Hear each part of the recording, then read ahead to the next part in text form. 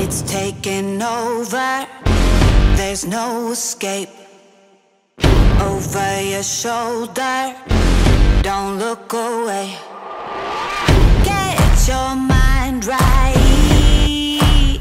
for something you ain't ever seen. The fire's blazing, the storm is raging. Here it comes now, here it comes. Get ready. You better get moving, ready or not. It's about to go down. Here it comes now. Better get moving, ready or not. It's about to go down. Here it comes now. Get ready. Ooh, get ready. Ooh, get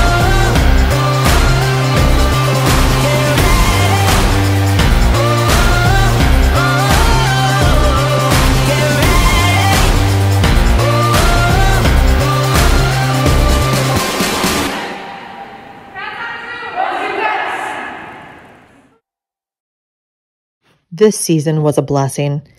Back when COVID started in March, I thought to myself, this will all be sorted out by the time August gets here.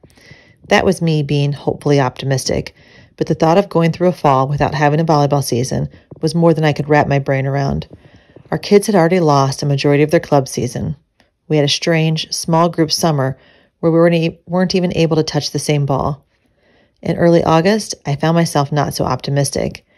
The WIAA had pushed the season start date back 3 weeks, and we were in front of the school board begging for a chance to play.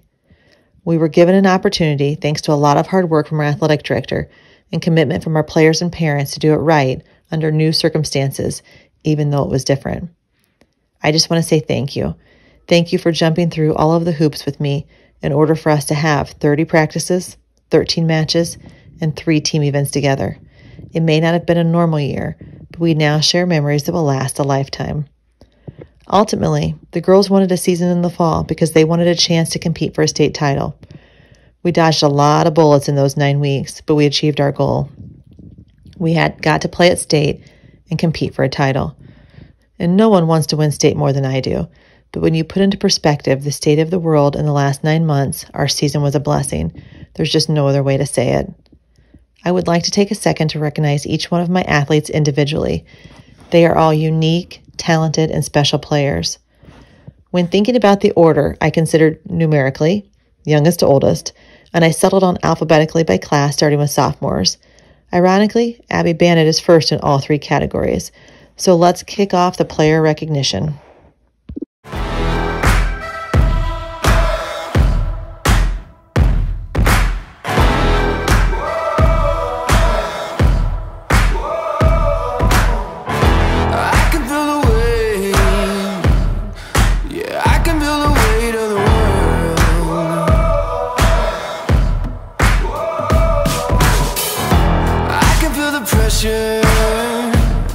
Yeah, I know the pain and the hurt.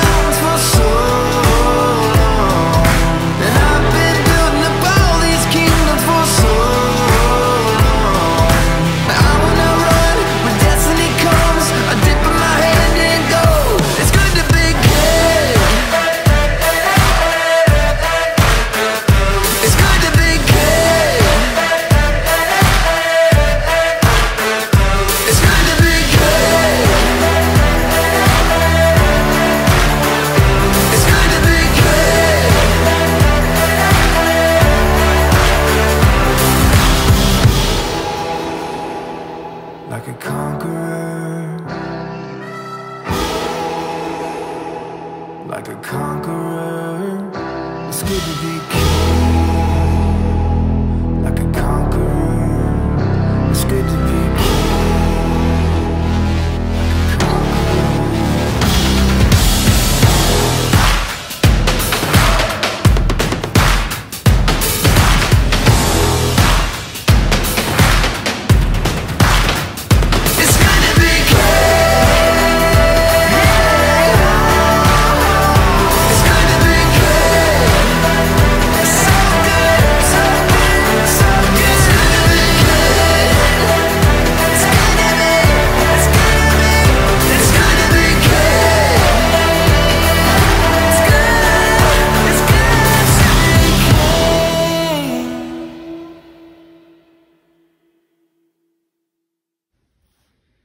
I love that Abby was nicknamed the Firecracker because I think it is absolutely fitting for her.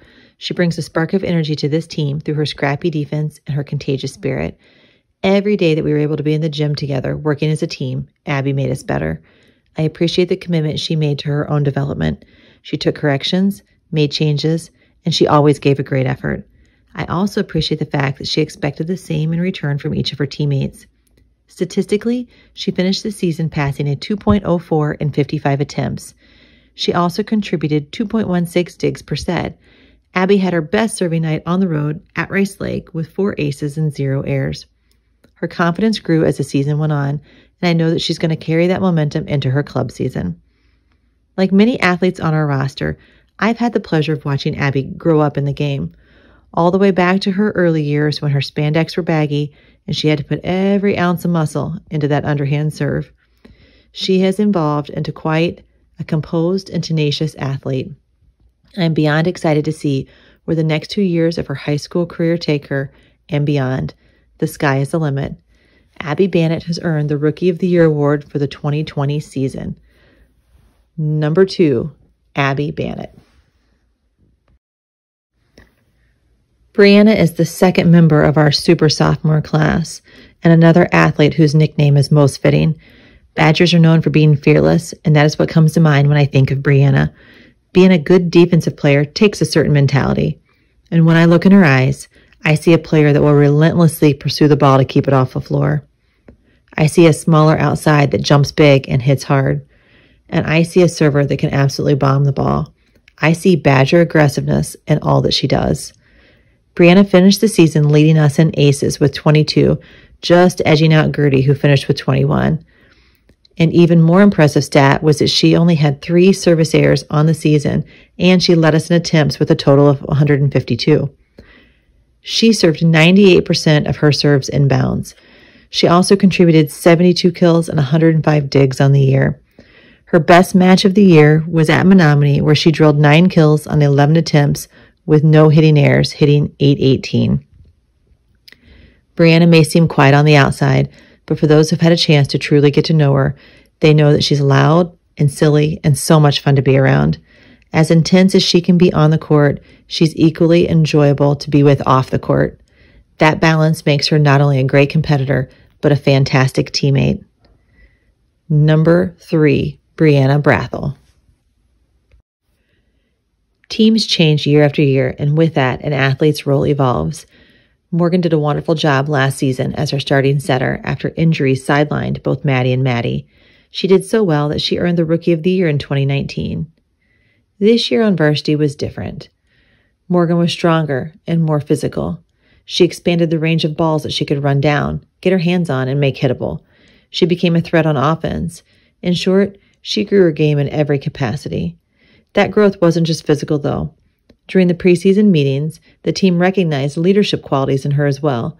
They valued her consistent, lead by example, effort in the gym day in and day out, along with her even-tempered demeanor on the court. For these reasons, Morgan was one of our 3 captains this season. She was also our assist leader, totaling 326 assists for the season, averaging 9.06 assists per set. This is her second year leading the assist category.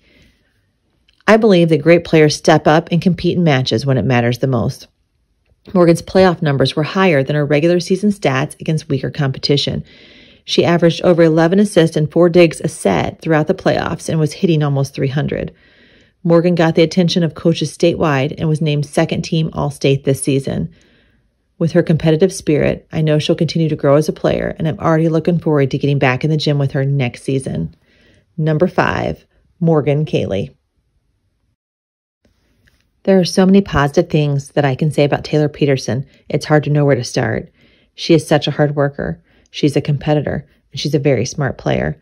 I love to watch her matched up against Anna in practice, in drills, knowing that there's a slight height disadvantage.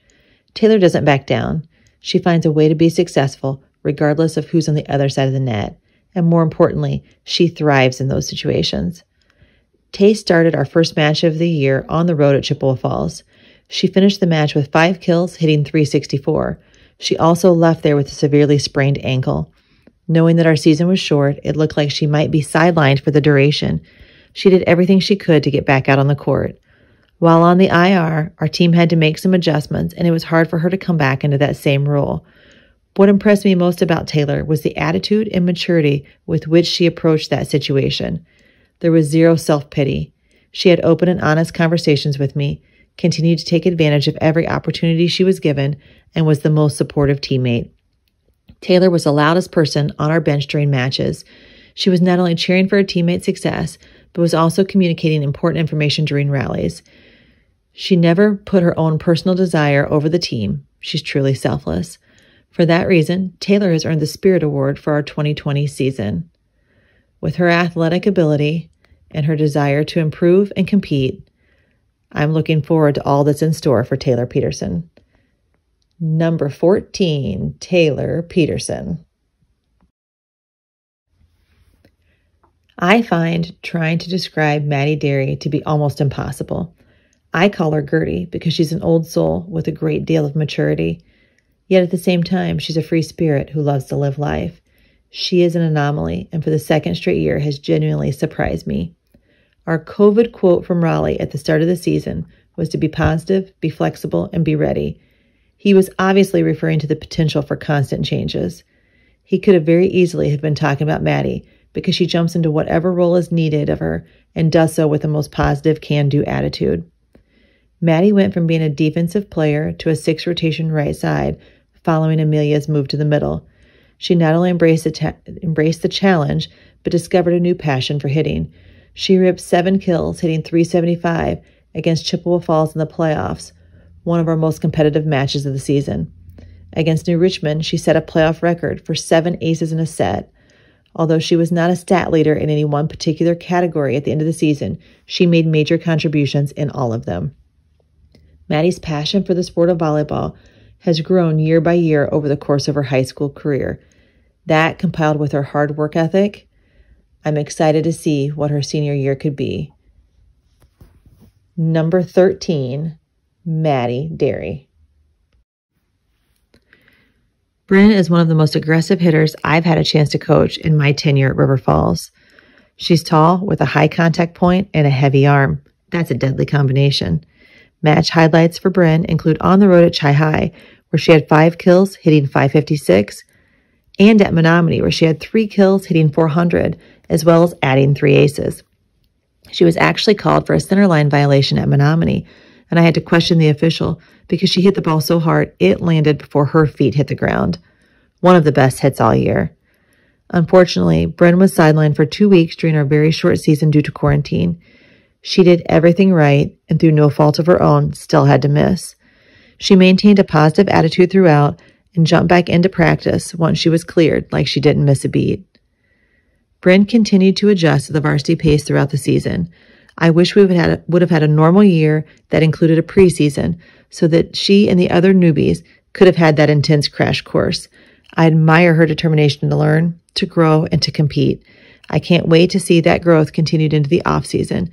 Beyond excited for the potential that next year brings for Bryn. Number 6, Bryn Johnson. Haley made a major transition in her volleyball career over the course of this past year. She moved from the middle blocker position to the outside, and for us, filled a void left by 2 Division I 4-year starters. She embraced the challenge of serve receive and defense, finishing second on our team in both passing with a 1.93 average and dig categories with 142 digs on the year. She also finished second in kills with 122 this season. What I absolutely love about Haley is that she made this position her own. She didn't try to recreate the play of Emily or Hallie. She found her own style, and our team relied heavily on her throughout the season. She was our do a little bit of everything for us type of player. Leadership comes in so many different forms. Haley's teammates recognized her ability to connect to each of them, and they appreciated her balance of humor and intensity.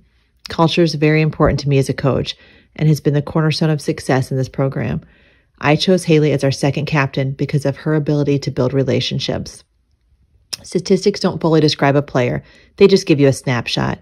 You also have to factor in these intangibles that these athletes bring to the court. After one short season in a new position, Haley earned honorable mention All-State recognition. She contributed skills while also making the players around her better. Number 4, Haley Gretz. Danny has waited a long time for her opportunity to contribute on the court for us. She saw some limited action her freshman year, followed by a season-ending knee injury at the start of her sophomore season.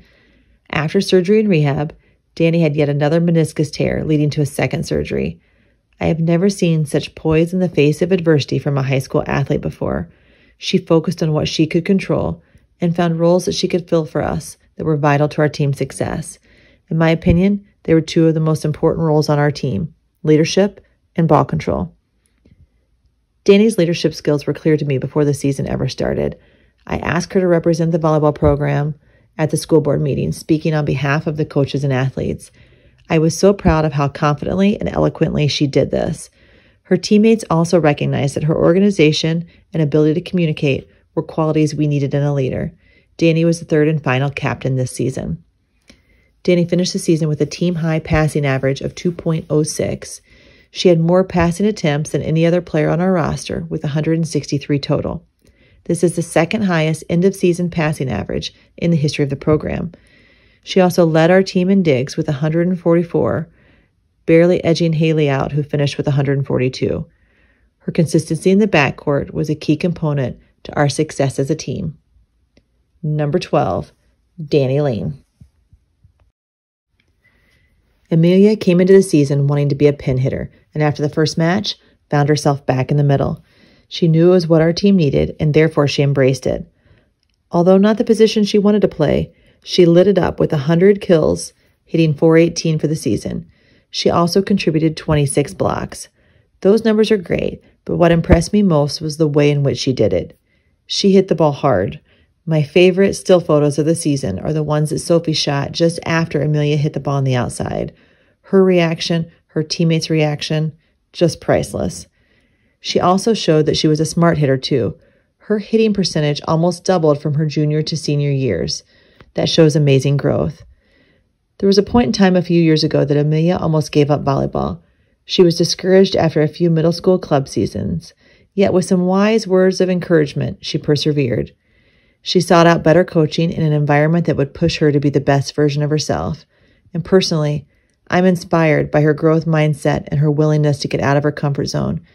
She turned into an amazing player, and I'm glad that she took my advice all those years ago and didn't give up. Her teammates described her as driven yet easygoing, as passionate but also humble. Amelia is a layer to her team that will truly be missed. I'm excited to follow her success at the next level. Number 15, Amelia Armstrong. As you all know, Maddie lost her entire 2019 season to a knee injury. It was devastating both physically and emotionally. The road to recovery was so much longer than originally anticipated. She committed to countless appointments and hours of therapy so that she could be back in the gym with us this fall. When she wasn't able to play club ball last year, she chose to coach young athletes so that she could stay connected to the sport. So much can be learned from teaching the game to others. You never know how players will reconnect following an experience like that. But during our off-season team meetings, when we were away from the in-season competition, I get to see firsthand her connection to this team. We would not have been the same group without her, and I'm very proud of her resiliency. On the court, Maddie impacted our team the most with her setting and serving. She made smart choices in her set distribution and averaged 6.17 assists per set on the year. On senior night, she dished out 17 assists and tallied 3 aces. Maddie's ability to connect with her team is what the girls valued most about her. The words they used to describe her were outgoing, energetic, and bubbly. That positive energy was invaluable this year, as we did not know from day to day if our season would continue. I was lucky enough to be Maddie's first ever volleyball coach when she started back in 6th grade, and I'm grateful that we were able to have a senior season together to finish off her Wildcat volleyball career. Number 9, Maddie Morrow. I am so grateful that Bella decided to continue her volleyball career all the way through her senior season. She was an impactful player last year on the JV squad, both statistically and as a captain. Our varsity team can be intimidating due to the high level of play and the year-round commitment by most of the athletes. Bella knew that she didn't fit that mold, but when she and I chatted during the preseason, we talked about all of the positive ways that she could impact this team. Statistically, her numbers may not look the same as others. She had a great match on senior night against Menominee with 3 kills hitting .250. She also surprised us this season with her sweet setting hands. Each athlete filled out a survey on their teammates, and then the data was compiled and shared during our 2-on-1 meetings. Over half the team felt that setting was her best skill. Words that her teammates used to describe her were positive, sincere, thoughtful, and genuine, to name a few. As a coach, I saw all of that and so much more. Times when she doubted her own abilities, but didn't hesitate to jump in and give her best effort. Times when she surprised herself with what she was capable of. Times when she made tough choices to self-quarantine and miss 2 matches so that she wouldn't run the risk of any of her teammates getting sick. Bella was the definition of servant leadership this season, and I'm grateful that she left that imprint on this program. Number 7, Isabella Papungatoa. Anna has been such a key component in the success of this program for the last 4 years. It hasn't always been an easy road. We started off with a high her freshman year, finishing state runner-up.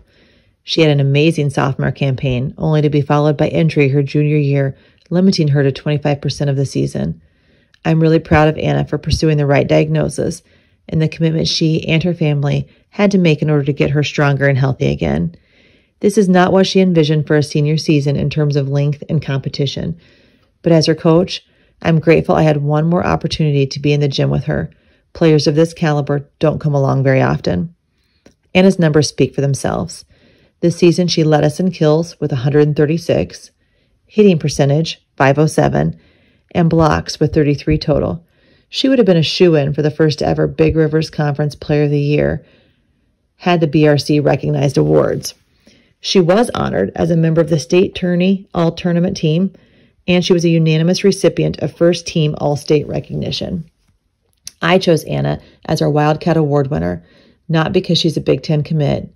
I chose her because of the maturity she showed in continuing to lead in her soft-spoken way after not being named captain, because of the positivity that she brings into our gym, and because of her unwavering commitment to constantly improve her skills. She has never settled on past success. Her example is one that I hope all others follow into the future. Can't wait to watch her at the next level. It's going to be amazing. Number 11, Anna Wolf. To wrap up, I have some thank you shout outs I'd like to give, and I promise to try to be brief. I'd like to start with Raleigh Hall. He fought for us to have a season this year, and he handled the enormous amount of adjustments that had to be made each day to rosters and schedules because of COVID. Raleigh is retiring at the end of the year, so I'd also like to thank him for giving me an opportunity 11 years ago. I'd like to thank our school administration for supporting the decisions that athletes and families made to stay safe during the final weeks of our season. I'd like to thank the ETS program for their hard work in the weight room to make my volleyball players overall better athletes. I'd like to thank the Mike and Rob Experience along with Jeff Meyer for their work on the broadcast. This is something incredibly unique to our program. It is fun in a normal year, but was invaluable this year since parents couldn't travel during conference play. Thank you isn't enough for all that you do. I'd like to thank my coaching staff, Anna, Melissa, Allie, and Sophie. No one could ever imagine all the things that these ladies were responsible for this season. Anna and Melissa were often on their own since we had to stagger practice times and played at different locations. I appreciated their leaderships with their squads so that I could focus on the varsity team. Allie did an awesome job building relationships with her JV athletes, but also took on different responsibilities this year, learning the iPad stats and helping out with the varsity when she could. Huge thank you to her. And then there's Soph. She has grown up in this program over the last 8 years as a player and a coach. Sophie does stats. She does videos. She plays music for us. This year, she took on the role of letting me bounce 1,000 ideas off of her and never once seemed annoyed by it. It was hard on me losing Fred after 10 years of us coaching together. I don't know if Sophie was aware, but she filled a major void for me this year, and I truly appreciate her for that. Outside of the gym, I'd like to thank my mom, who lives with us, because she makes sure that my kids are bathed, fed, and schoolwork is done on nights when I'm gone. I also appreciate her supporting my passion. Some things never change. She's been supporting my love of volleyball for 30 years. I want to thank my little kiddos, Ryan and Parker. They have a love-hate relationship with volleyball. They love cheering for our team and celebrating their success, but hate that their mom is gone so much. I'm grateful that they understand and encourage me to chase my dreams. I want to thank my 2 oldest, Michael and Maddie. They're off to college, but frequently tune into broadcasts to cheer on the Wildcats. And a special shout out, congratulations to Maddie on a successful season of Wildcat trivia. And finally, the last of the 5 kiddos, I want to thank Morgan. I know it isn't easy sometimes having stepmom be your coach, but I appreciate the way that you take feedback and always have such a positive attitude. You do a great job of separating my roles in your life, and I value that. And then there's Mike. Your role is so much bigger than just the play-by-play guy. You get to listen to me when I'm excited about volleyball and when I'm frustrated. This year was full of ups and downs, and you rode that roller coaster with me, oftentimes talking me off the ledge. Thank you for your love and support. This is a team effort, and my team extends to my at-home crew. I love you bunches. Who knows what lies ahead? If I've learned anything this year, it is that nothing is predictable. What I do know today is that I'm grateful. I got a chance to coach the most amazing group of young women this fall. I hope that they learned as much from me this season as I did from them. Life is full of defining moments. Take advantage of every opportunity.